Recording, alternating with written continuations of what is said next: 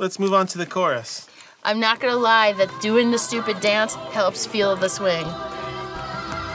Some things never change. Turn around and the time has flown. Some things stay the same. Though the future remains unknown, may our good luck last, may our past be past. Time's moving fast, it's true. Some things never change, and I'm holding on tight to you. Holding on tight to you. Holding on tight to you. Holding on tight to you.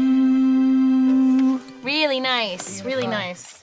I'm holding on tight to you.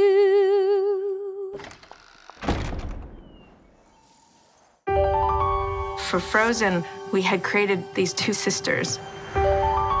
I get caught up in them because they feel real to me. They feel like family.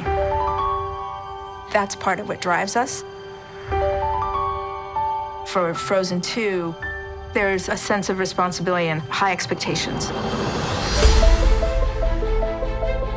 These are some letters that people have written to the studio.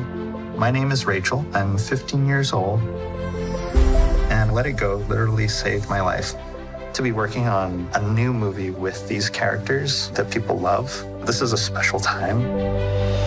It's nerve-wracking. I've never animated Elsa before. The challenge is carrying on what people fell in love with in the first movie.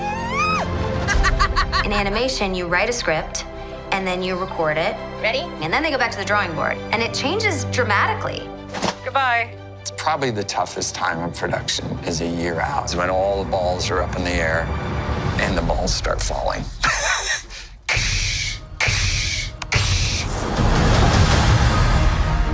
Every 3 months, we screen the film. It can be pretty intense, the feedback. I was confused. I had to take notes. We can write a new song. Maybe we have one song left to write, or maybe we have 5. I just don't want to let the fans down. Right. We made this movie for them. All right, ready? Into the unknown. You're an audience that loves these characters. Into the unknown. I wasn't prepared to cry at this. Into the unknown. If you can do better, you have to do it. I actually animated her based on videotaping myself. Can't believe I just showed that to you guys. Is that better? It's an exciting time, but this is it. I guess you could say we're going into the unknown. Into the unknown. Promise me we do this together, okay? I promise.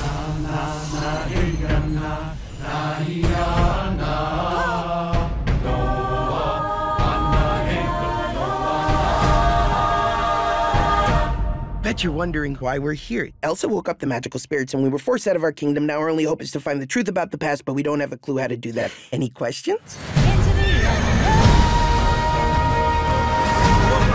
Hey, guys! I believe in you, Elsa, more than anyone or anything.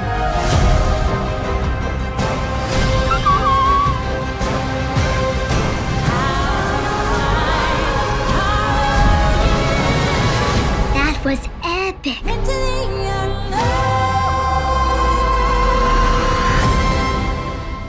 I love happy endings.